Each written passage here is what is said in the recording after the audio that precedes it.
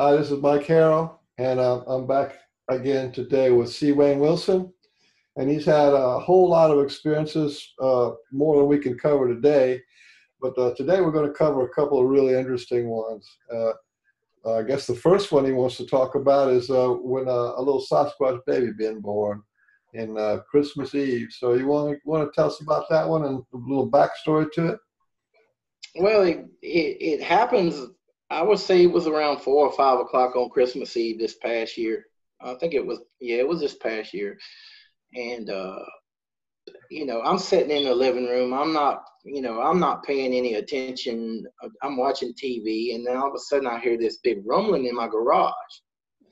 And I said, I believe they done drug something through the garage. I said, I need to go out there and see what the noise was. I go out there and I see what the noise was. And, when I look at I look around, I don't see nothing, but I smell the smell. And it smells like candy. I mean, it's just candy smell all over the garage. It's all over the yard. And so I let my dogs out. They come back in. They're smelling the smell too. They're trying to figure out where it was. So when I got them back in, I started trying to figure out where the smell went from. So I start going toward the woods, and I trace it, and it's down in the woods. And then I hear this moaning down there, and it was this moaning. It was like, it sounded like to me, my original thought was they drug a deer down there and was killing it. And the deer was down there dying, basically, is what I thought.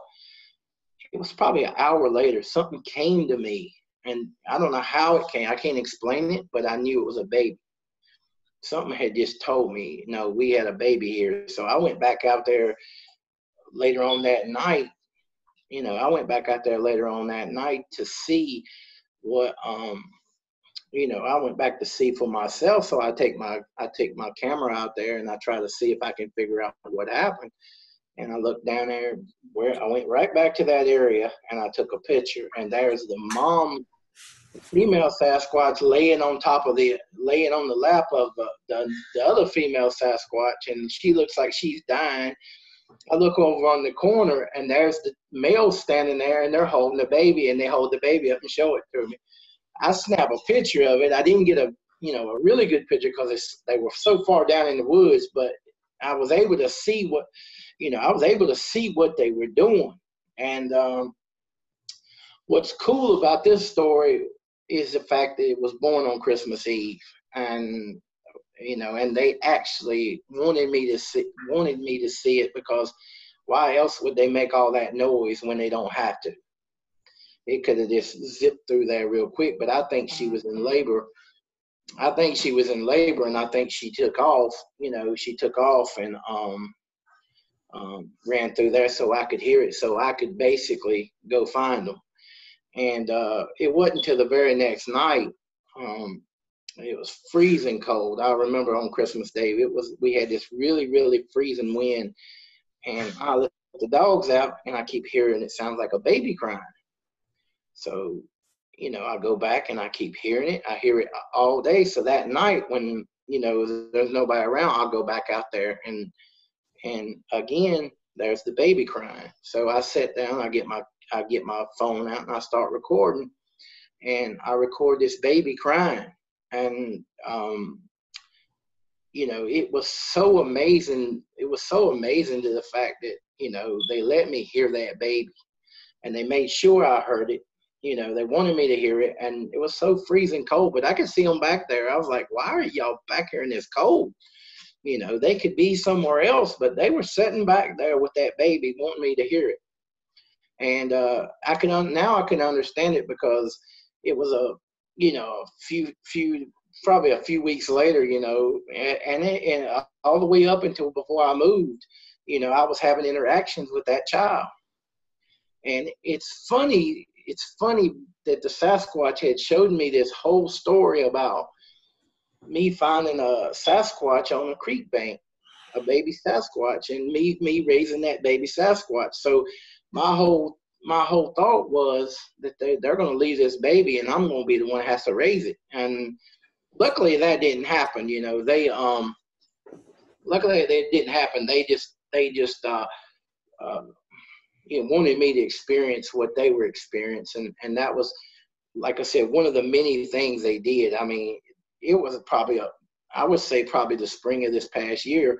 We're out there, and the baby, when the young one, she's a little bit older now, but she's out there just talking to us, yelling at us, and we would talk back to her, and she would respond, and my little girl would talk to her, she would respond, and then I turned around, like I said, I went live on Facebook, and I told everybody, you need to hear this, and I still got her to respond, you know, to that. And again, you know, that's the kind of personal experiences, you know, you get, but you know, I haven't seen that baby up until, you know, I think it was probably, I would say about 2 months after it was born. I asked them what the baby's name was, and they don't give out names. You can try your best to get them to give out names, but they don't want to. But then they give me the name, and it was Nafiti.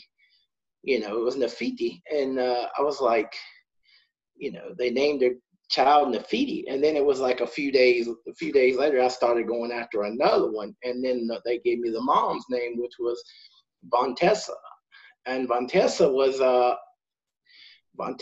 another, you know, unique name. But I mean, how many people can say they got two names of two different Sasquatches, you know, the baby one and the mom one? You know, I'm still not 100% sure which one was the mom. I'm not sure if it was what I call a She-Hulk or it was the other one that lived in the woods, because, you know, there were so many females in them woods. You know, you gotta figure out which one it might be, but who cares? You know, it was just still cool, you know. Oh me. All right, so Well, I was really glad you told this story, because had this it's a psychic impression or a little dream or something before we started to talk about, you know, female Sasquatch and their children are afraid of humans. You know, they hide from humans, and that's something that's like a message that the Sasquatch people hide from humans. But on the other hand, they really want us to know that they have family units. They have a mother and child. You know, you can look at the first Patterson Gimlin film, and that was a Patty, a female Sasquatch. And then there's another video that shows one of the best videos of a Sasquatch that I've ever seen, was that one where the mother is walking behind these rocks, and she picks up the little baby Sasquatch and walks along. And then stories like this, where they want you to know, they want the mankind to know that they have families, they have babies, and they care about their children, you know. And I think that's a great message. I mean, we got to know that these are people, and they're people just like we are, who have, you know, they love their children, and they name their children. So that's why I think this is a real important story. All this kind of to counteract the you know, the dumb animal, or the, you know, the wood ape kind of a thing. They're people. Yeah, most of the ones that I got to know, and most of the ones I see, it's usually the male, the female, and the children. You know, there's usually what you call, you know, the alpha group, which is you see, but it's still the male, the female, and the children. There's never no, and it's on. They're like people. I kid you not. When you look at the two giants, the two biggest ones, they kept themselves together. Everybody else followed them. But when you see them together, that was the two that would be together, and then all the females. And you know, it was so unique because you see the giant there, and then you see the female beside of him, sitting beside of him, and then the children are sitting below her. And the good thing was, you know, in those woods, I would interact with more females. It got to where I was interacting with so many different females. Every time I go out there, that's what I would see. And it seemed like the females wanted to get my attention more than the males. And I thought that was funny, because, you know, the males were the ones that I was trying to get pictures of. I wanted that big giant.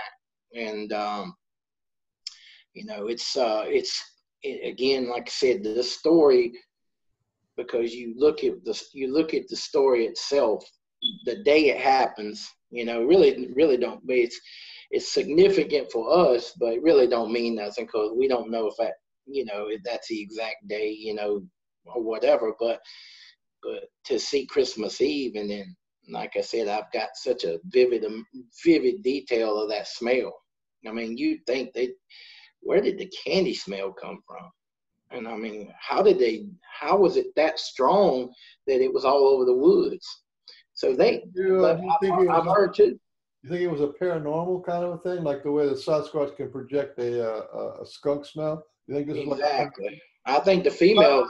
I've heard of other females who've been able to put out like a real strong flower smell. So that could be what it was. It kind of like a candy type flower smell, but it was a real candy type smell. And you know, just to hear that noise, I mean, just to hear that ruckus, I mean, you could see whoever and whatever it was coming through there fast, and they didn't have time to basically zip through there like a ghost. They had to get through there fast. And they ran through there. They didn't, and I think it was done on purpose. It was done to show me. It was done to show me and let me experience it the same way I hear them when they're stomping through the woods, walking through the woods. They want me to hear that, and they want me to hear that because they want me to know that they're real. They're not, you know. You hear some people say they're ghosts. They're not ghosts. I mean, the main thing they've always told me was, you know, we walk with the ghost, but unlike the ghost, we can come out physically. We can hang around with the dead, but we can come out, you know. And that makes sense, because when they originally came into my woods, you know, there was ghosts and crazy weird stuff all in those woods when they first came in. And again, you got to keep in mind who's maintaining that dimension to keep all that stuff out. You know, from what I understand, the person that was drawing it in was me. So I was drawing it in my sleep, and you know, when the portal got open, you know, and the Bigfoots come into the woods, then everything else came with it. And I'll never forget making, you know, being out there in the beginning, making one, you know, out there taking pictures, and they didn't like it. And one of these evil looking things, I mean, it looked more like a demon. It didn't look like a Sasquatch. And that sucker threw a lightning bolt at me. I mean, I kid you not. We're out there, and the lightning bolt just goes right by my head and goes and hits the pole. And I need to find that picture. I got a picture of it. So when I tell you that story, I can show you the actual picture of it. And I've actually had so much. I mean, I've got to go back to my Facebook page and go back and find this stuff, because I don't have it anymore on my. It may be on my computer somewhere, but you're talking about thousands of pictures, and you know, just for the look for that one. And that's what happens sometimes. I have to go back and find, like, somebody wanted to see the ballerina picture, and you know, when I tell you that they thought I was when I told them I thought it was too evil out here, the very next day it was ballerinas, and they'd only do this stuff because I could see it. You know, if the neighbors across the street looked at it, they wouldn't see it. If you know, I looked out my window, I could see it. If I come out the door, it wouldn't be there. But if I went back inside and looked, it would be there. And they did that stuff in the beginning, but like I said, when they started giving me visions and started getting into a personal way with me, all that stuff stopped. Well, let me ask you a question about the baby and the mother. Right. That was in your near your old house last Christmas, but Right. you moved now, and but you've been able to go out into the woods a little bit. Have you seen that same mother and child and family unit? At first I didn't, but I'm at this new place, where I'm living now. I don't, they're all around here. They're at nighttime. I found a random footprint out in the yard, you know, and I've even woke up before and seen one standing right above me standing in my room, two different spots in my room where he was at. So I know they stay with me all the time, and I can see them out there. But I'm so done with the taking pictures from the windows, and I'm done with that. I'm more now wanting to be in nature. I want to be out there with them in their environment. That's where I want to be now, and it's a change from where I was at before. Something happened to me in between, because I tell my wife one day, I said, I got to get back to the woods. They're drawing me. They're pulling me to the woods. And then I find this place. And probably the second or third trip out there, I look over there across that pond, and there's the baby. There's the mom, the baby. And I tell them, I said, you're too far away. I can't get a good picture of you there. So the very next day I come back, and they were all sitting there in the area where I could get a better picture. But I know they're up there. They were probably the last ones that left, because I think I was believing that they were, was part of that land down there. And I thought maybe they were tied to that land. And it wasn't until I started seeing the white Sasquatches, and I started seeing the giant ones, and I started seeing the black one with the white face. Then I started realizing it took them a little while, but they're all up here. So they followed me. I mean, you're talking about maybe 100 Sasquatches left one area and came where they knew where I was going to be at from now on. And, it blows me away, because I go out there every day. I mean, every other day. And every other day when I go out there, I only get, I get a different set of pictures every time I go out there. It's never the same. And sometimes I can go out there as I'm walking, and I can start telling them who I want to see. And the next thing I know, I get around the corner, and there they are. So it's gone from, having these, having these calls through when I'm asleep, trying to call them out and ask them, are they going to come? Now I just walk around out there, and I'll say, is a giant out here? It was one random day I was in the house. I said, I haven't seen the She-Hulk lately. And then we go out there, and there she is. And so they listen to me. They probably listen to everything I say all the time. Yeah, they're listening. They're listening now. They're listening to me. Exactly. That's the thing. That's the thing. I like that message, because I wish that the rest of the researchers would understand that whenever they're on YouTube, or whenever they're out in the woods, the Sasquatch are listening, because they can be standing right next to you, and they want to know what's going on, because we're presenting the Sasquatch to the world in a way. That's kind of why I believe at some point one's going to walk out to me, and he's going to give me that picture. That's the $1 million picture. They're going to give it to me. But you know what I'm going to do with it? I'm just going to share it. Do you know why? Because like I was telling some dude, I said, they know your intentions, or they won't let you have that picture. If your intent is goodwill to spread their message, that's why they give me so many good pictures. I can go watch I can go watch most everybody out there that do these pictures. And this is not bragging or nothing. It's just simple. Nobody gets the face shots like I get.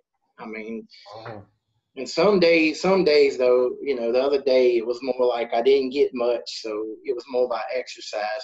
But it rained that day. And I don't know why. I learned from living down there where I used to. If it rains or it's going to rain, you won't see them. They just go and they disappear, or they stay cloaked all day. They don't come out. And they don't come out if it rains. And then yesterday it rained early, but it didn't rain, but I still wound up with a couple of really good pictures. And Well, let's get to the next thing we were talking about before we get off track again. I was just going to move it, segue into that, and Sure. and I was going to do it this way, because before we started our interview, we talked about how there's some people on the internet who are talking about how the Sasquatch kill dogs and eat the dogs. Right. I got up here. Can you see this on your screen? This is, yeah, that's my boys. That's my boys. I oh, see them. Yeah. and you got a story about your dogs playing with the Sasquatch and having interaction with them, and the Sasquatch, your dogs are still there. Nobody ate them yet. So you want to tell that story? Well, when I noticed something about when they would be sitting across, sometimes they would be sitting across the road. They'd be sitting. They have their own little seat. They'd see me out there, and I'd be taking pictures of the dogs because I just like doing it. I could get some good action shots of the dogs, and I've noticed they'd be out there watching, and they'd be smiling. So I'm thinking, why does everybody think that they're mean? And then it happens. Whisper, my white one, runs down into the woods where one's sleeping, and he gives her the biggest roar, and she comes running out of those woods. She does it a second time, and he roars at her again. So I let them out real late at night. Sometimes I take the camera out there, and I just see if they would come out, and interact with the dogs. And there's one night I'm out there, and I let them out the door, and yeah, that's her. She's crazy, but I'm out there. I let her out, and they all, every time you let them out, they're running as fast as they can to that fence because there's a German Shepherd up there. So they're taking off up there. But this one day, they come around that corner, and then they see that Sasquatch standing there, and they turn, and she jumps. I kid you not. She jumped 5 to 6 feet up in the air and went into him like sideways. When she did, he fell because he was standing on some sticks. And that's that female. I mean, that's that female that they like to play with, But she slammed right into him, and my whole. You talking about a whole big time worry because here's 5 or 6 dogs out here. I think I had 6 at the time. They're all out there. That thing has fell. The Sasquatch has fell down. They're all converging into that area, and I'm thinking to myself, all the rest of them are out here. Am I gonna have them come out and kill my dogs because they just knocked one down? And so I start panicking, and I try to get them all back in the house. So I run them all back in the house, and I come back, and I notice he had moved. He had got away. He had moved back a little bit further back, but he was still out there. And when he first fell, I was 2 feet from him. I could see him plain as day. And he wasn't one of the really big ones, but he's sitting over. He slides back, and he sits back over back in the woods. I get the dogs back in, so the next day I go back out there to investigate. And I go back out there and investigate, and I look, and I see the big spot where he fell, and there's hair there, and there's the big worst smell you could smell there. And anytime when they're laying there physically or sitting around somewhere physically, that stink is there. And I start thinking to myself, if they really wanted to hurt them, that was the time to hurt them. And I kid you not, that white boxer, she wound up with what I call really, really sore ribs because she did not act right for a week after hitting that thing. And now I know, I figured it out, that, he was so big and so powerful. When she hit him, it hurt her. I don't think she knocked him down. I think she caused him to stumble because if you seen where he was standing with her where we had threw a bunch of sticks and a bunch of limbs and stuff. So I think what happened was by them changing direction, it startled him. When she landed into him, he fell because he got surprised, because I don't think that would ever happen You know, if they don't change direction. If they just run out there to bark at him, he'll just, he'll just back away, or he'll just stay out there and watch, and they won't mess with him. I mean, they listen. The dogs know. The dogs knew the whole time they were out there. The dogs would walk out there, and it was kind of like and it still is. It's kind of like a bond with the dogs. The dogs know about them, and I've got one dog. If I ask him, does he want to go see him? He wants to go see him.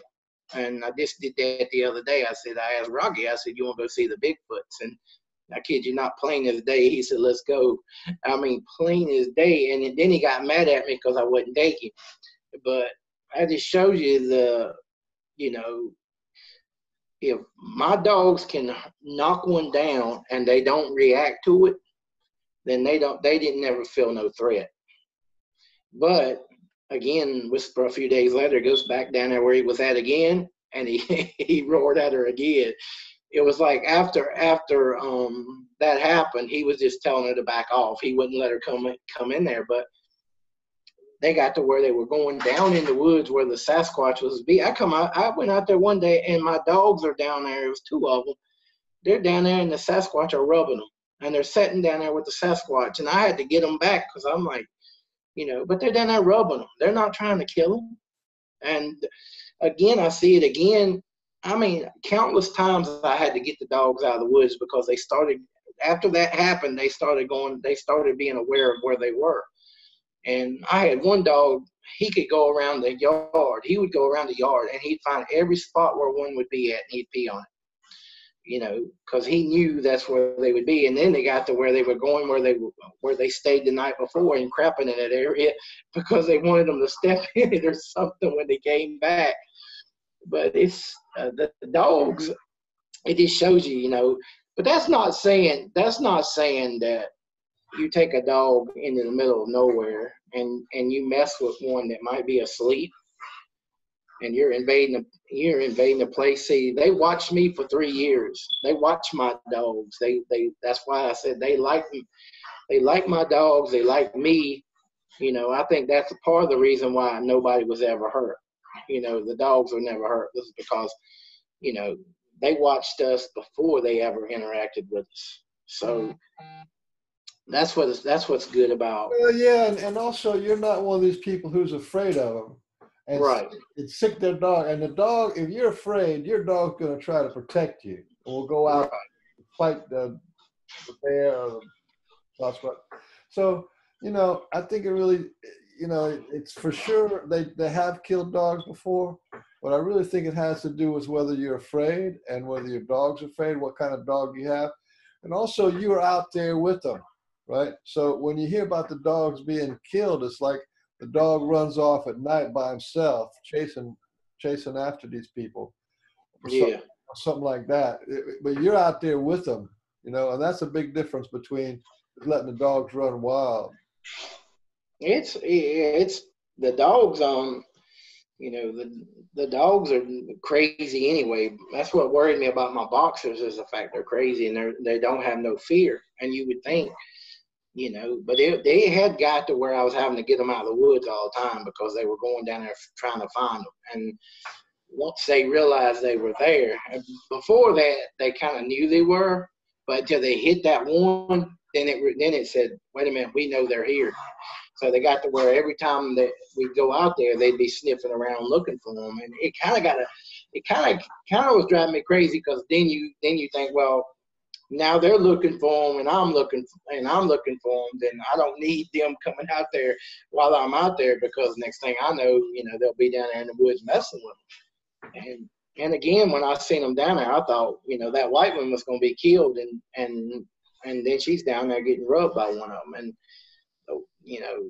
I think that them knocking that one down was kind of a bonding thing. I mean, there's also a picture I got, and I don't know how it happened, but I'm taking a picture. I'm out there looking, and it looks like another dog, a big furry. I mean, almost looks like a bear type dog, is right there beside Whisper, and they're looking at each other. And some people would try to tell me that there wasn't nothing there. They couldn't see it, but I see it plain as day. It's kind of like a white and black face on a short snout dog, but it's like a really big furry dog. And I thought maybe they're bringing that dog out to meet my dog. You know, that's why it was there. Maybe they've got their own dogs. You know, I could believe it.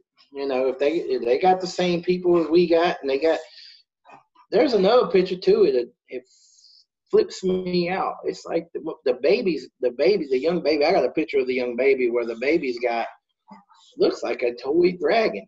Now, where did they get it from? I mean, it looked like a dragon, like either a baby dragon or a toy dragon. And I'll try my best to figure that picture out. But, you know, I got to where now I just look at those pictures and I go for the main best one. I don't go for everything else that's in it. But we had a picture a few days ago that was just, to me, wasn't really great quality, but it showed something. You know, I basically caught the Sasquatches having sex, and you basically caught 3 females in there. No, you're absolutely right. I think that Sasquatch can do anything that humans can do, because I've heard stories. Exactly. I've heard stories, accounts of them wearing shirts. Obviously, they had found a shirt somewhere, and when they had fit them. And another story of them wearing coveralls. Now, that doesn't mean they all do that, but it doesn't mean they can't. So everything that humans can do, the Sasquatch will do. When I first saw that 18-foot one, when he first started coming in my woods, that's why I figured he was their leader, because when I first saw him, he had some kind of like gear on his shoulder, almost like shoulder pads that had stuff on it. But I don't know if they made it, but he looked more like royalty versus the rest of them. And what it was he was showing me, when he came there, he was showing me how important he was versus the rest of them. You know, that really, really big giant, he just seemed like he wanted to hang around. But the other guy, he's the main one. And, you know, I still want to get him. I still want a picture of that dude. I want to get him the way I originally saw him. The first time I ever saw that dude, I saw him standing out there. That's the first time he ever showed himself to me. And that was the first Bigfoot I ever seen. And I know that's the one I want a picture of. In fact, the first one I see is the first one that after all these years, I still want to get a picture of. You know, it ain't the rest of them. It's just that one, you know, because he's what I call the classic giant.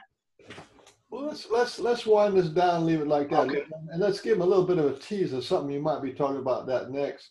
You're talking about having, they communicate with you at night and in visions and with telepathy. So you've been having things right along happen to you, right? Yeah. So we'll talk about that.